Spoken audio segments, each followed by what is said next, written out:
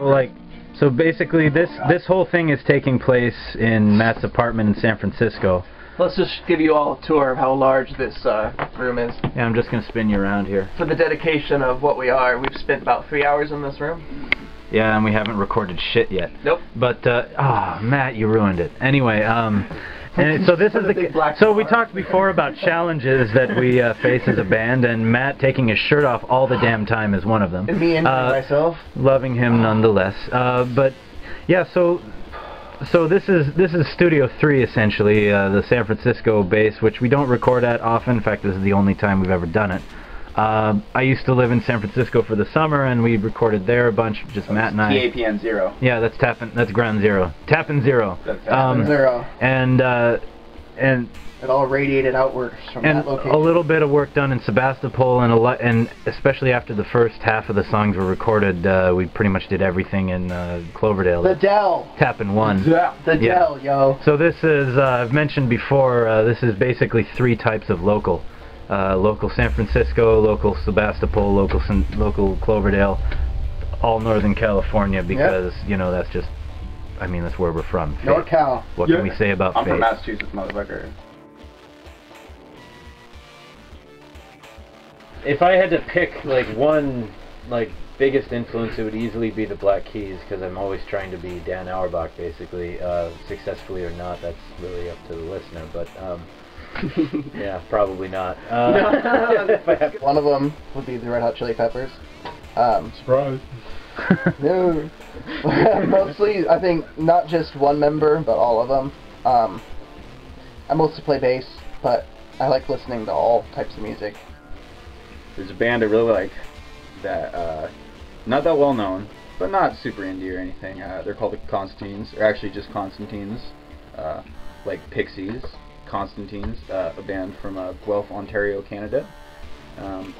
They're super amazing. I really like their singer is very good at playing lead guitar and singing at the same time, which is, if you know, incredibly difficult. And I don't know, I think he kind of deserves to be one of the greatest guitarists of all time, but it's like about subtlety and how he arranges music. I like the melodies that he uses and stuff like that. So I don't think I consciously try and sound like him, but I've definitely like absorbed that sort of maybe an ear for that type of music. So the other influence I could name probably be Built to Spill. They are they're one of my favorite bands in general, and I also try to do what they do in terms of making the big, cloudy, foggy kind of guitar sound with just layers and layers and tons of effects, and just kind of go from more just blasting in the face with noise, and also, you know, a bit of the artistry in there too. When the camera's off, like, there's a lot of high energy and sanity inside my body.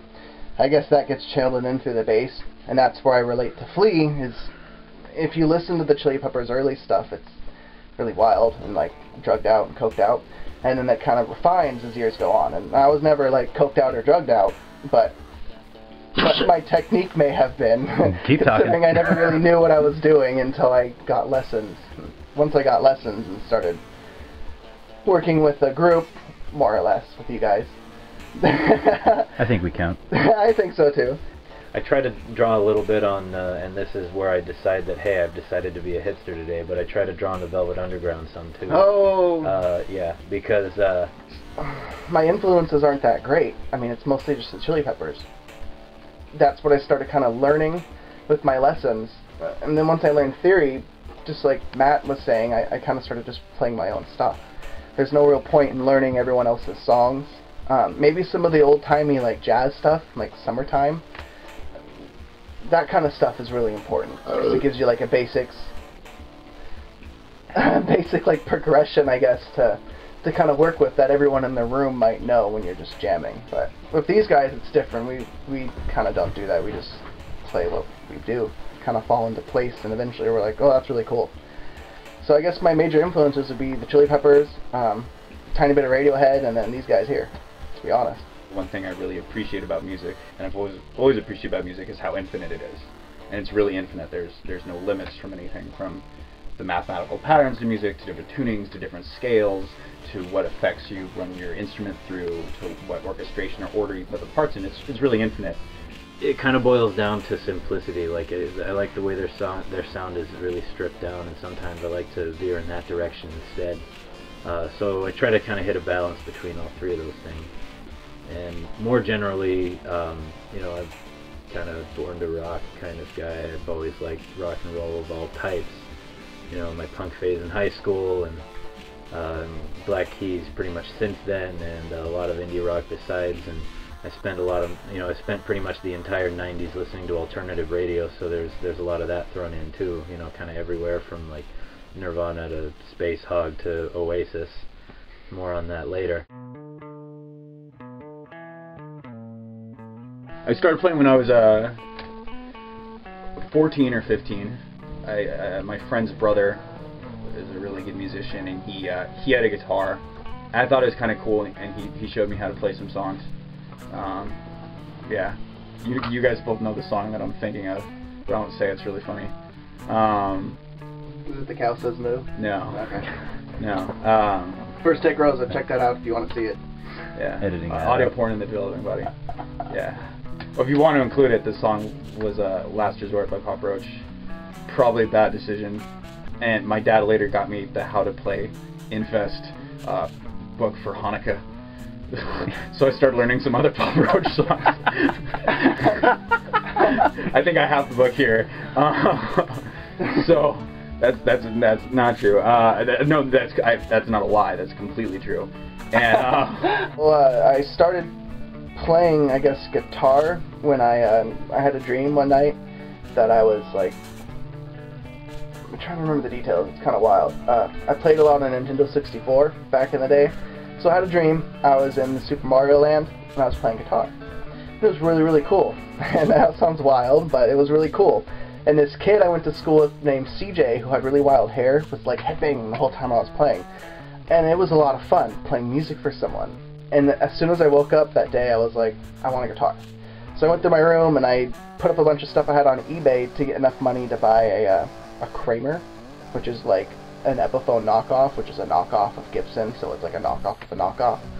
And I started trying to play that. I learned to play like the Star Spangled Banner and like James Bond theme, stuff like that. When did you start playing? My dad gave me my first guitar when I was about 10, and it was his old one from when he was a little kid. So you know, I picked a few chords. He taught me A minor, D minor, and E major, and I just fooled around with those for about 3 years non-stop until I finally learned power chords. I started trying to actually like think about how to utilize some of the stuff that I learned in my lessons, scales, modes, like Matt was talking about, how it all plays together. Even when said other people may not be using certain modes, I can find a way to stay relatively in key, or figure out what notes are being played the most out of. Oh, after I learned all the basically cowboy chords and power chords most of the way through high school, and not really advancing all that much until very much later, but you know, tried to do it in college a little bit and learned really slowly. And it all sort of developed as soon as I was about 23.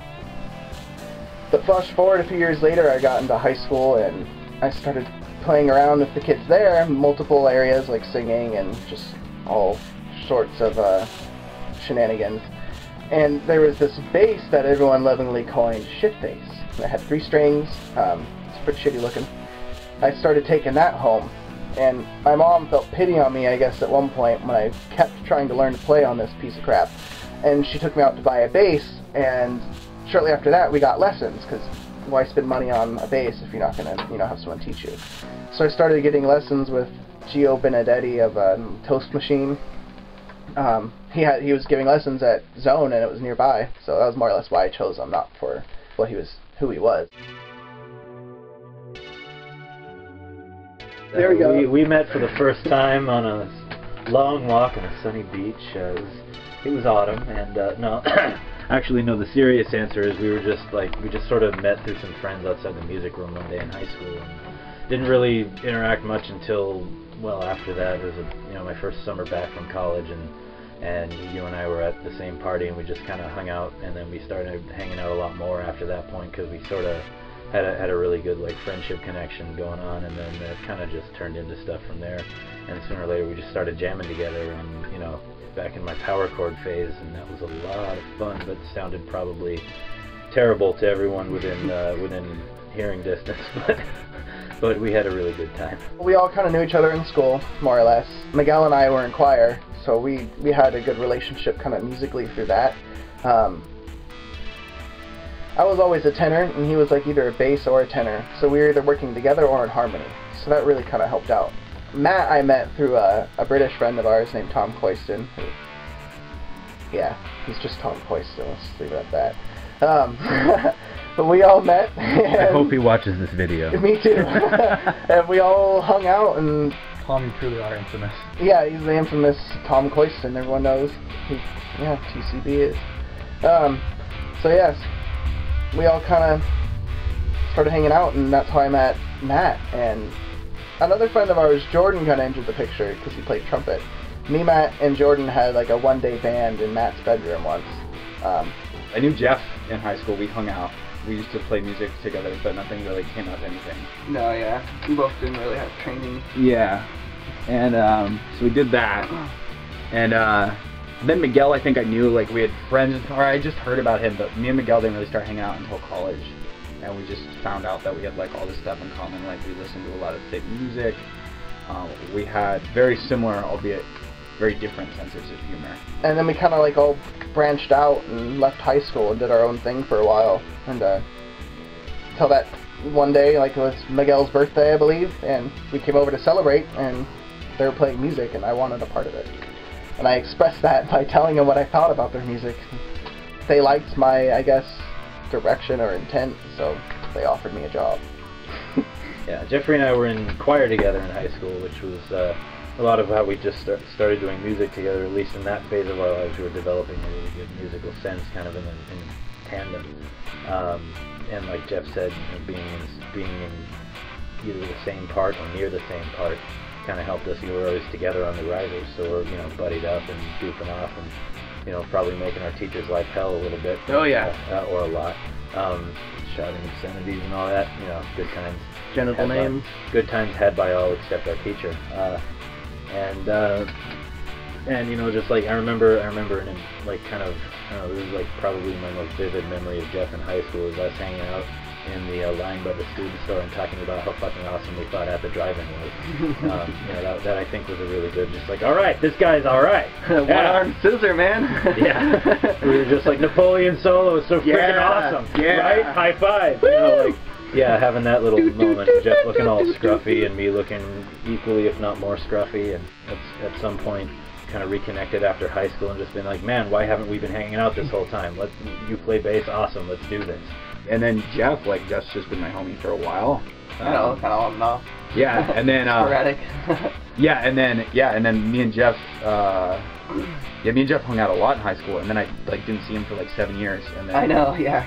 We were like friends on Facebook, and he knew Miguel, and me and Miguel had like a 2-person project, and Jeff came over to Miguel's birthday and heard me and Miguel play and liked some of the songs, and they're like, oh, Jeff plays bass, and he's like a really cool guy.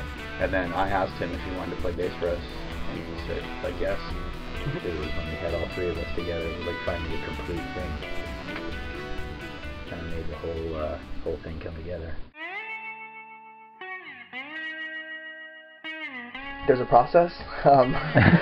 Well, in the sense that it can even be called a process, it's more just kind of catching those really good moments of improvisation as we go. So I think my songwriting process is like totally half-assing it. It's like 1/3 half-assing stuff, so it's 6/assing it. Yes, and then 1/3 like intellectual, even scientific curiosity about like the limits of music, and then 1/3 like fun / maybe diligence. Usually these guys will have something put together. That's more or less like with First Take Rosa, because that's how we met. For Adjective Plural Noun, more or less, Miguel's had something put together for me most of the time. With Varaha, Matt and Miguel had something going first, and I kind of came on into that. But with Adjective Plural Noun, I basically just listen to what Miguel's playing, and music starts playing in my head. From what I've learned with modes and scales, I've learned how to take what's in my head and make it happen here, and make music happen. And then finally, playing with Adjective Plural Noun, because we're doing something for a video game, and ultimately because it's very much Miguel's brainchild, and then Jeff probably still, him being around more, it's really Miguel and also Jeff's project more than mine. So, which is good, because I'm very full of myself, and it's probably good if I'd be given less control. To be completely honest. Taxi cab confession. So it's definitely. If it's something that I would personally dance to, if someone else is playing, I'll keep going, and I'll just try to feel it as much as I can. Because with bass, it's all about, you don't want to overcomplicate things. As far as the production goes, we take just long loops of the same thing, and we just kind of look for that little diamond in the rough, cut it out, repeat it as many times as possible, get all the good takes together, and usually, can kind of meditate on that for about 6 hours, just look up and suddenly, oh shit, it's dark, I've been doing this all day, and kind of, it's a lot like that, a lot of the kind of solitary sit at the desk staring and listening to the same loop over and over again for hours kind of process. A different question, what's on the list?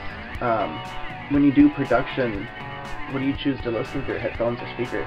I mostly stick with speakers because I feel like that my headphones kind of give me way too much bass, so I end up trying to cut out the really droney bass and all the bottom end, all that bothersome bottom end. But then I'll listen to it on speakers or on different headphones and just everything else, and it's like, where's the bass?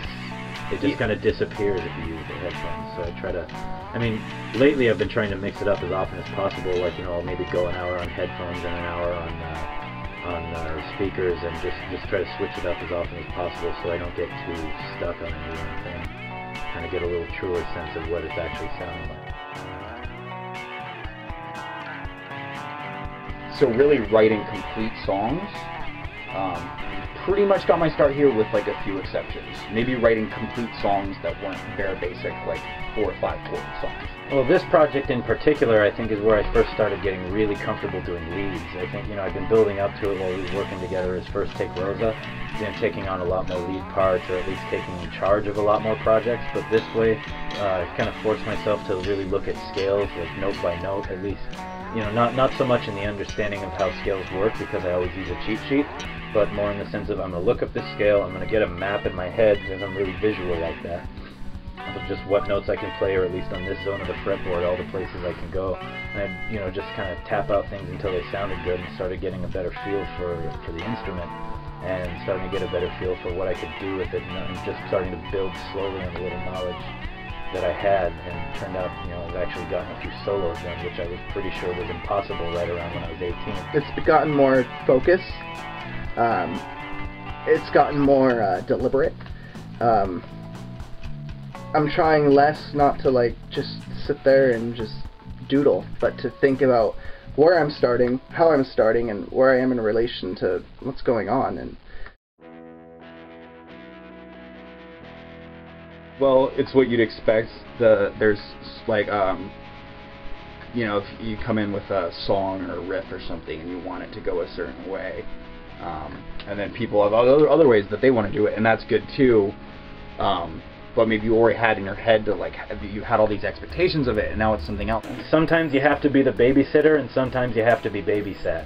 I think everybody, especially, we hit a really rough patch when we were doing First Take Rosa stuff, where everybody was just getting really hard on everybody else. And right before our first show. Yeah, right before our first and so far only show, and and just getting all sorts of creative, just jams in the works, everybody wanting to play everybody else's part for them, kind of going like you have a band of 3 Billy Corgans essentially, and somebody's bound to get pissed,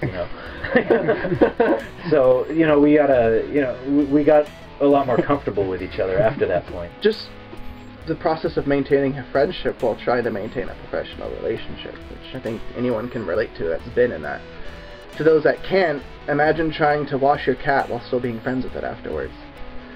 It can be difficult. It's just like a friendship thing too. We're really friends, so it's definitely just like you spend a lot of time with people, and just like little things that kind of just like we'll like grate on each other sometimes, I guess. But at the same time, you got to make light of the situation, or else it's just a bunch of egotistical assholes shitting all over each other in a really small room. We don't have to do the whole, like, you know, my song thing that we were doing before. We just kind of go for it, and here's a direction, and everybody has some input, and somebody is there making a final decision about how this is actually going to turn out. And I think that's worked really well, because again, like, you know, hey, I'm not in this band with you guys because I just need someone to make me look good. You know, I'm in this band with you guys because you guys are good musicians, and I like hearing your ideas and combining them with my own. So, you know, keeping that intact while still maintaining a certain focus, I think, has really helped us along in kind of defining us as a group. So my musical style is really based in these like shitty, terrible origins that no one likes to talk about. So I really I learned Papa Roach and Incubus and Blink-182 songs. KZST? No, I don't know. I like to analyze pop music. I like to find out why it sells. You'd be surprised once you turn off the factor of the music. You'd be surprised at what lessons something that you really hate can teach you. That's why I've always managed to have a very broad opinion on what I'm listening to, and be very open. I have a really good friend. He says it's not what you like, it's why you like it. So I actually don't really mind that I don't have this very broad taste in music. So influence I really like Joan Osborne. You know, what if God was one of us? I alluded to this before, but Oasis, yeah, people always, you know, I have this backpack with an Oasis patch, and everybody always goes, like, you know, when they see it, they're like, oh, Miguel, you listen to Oasis? I'm like, yeah. And they're like, why? Mayonnaise. Yeah.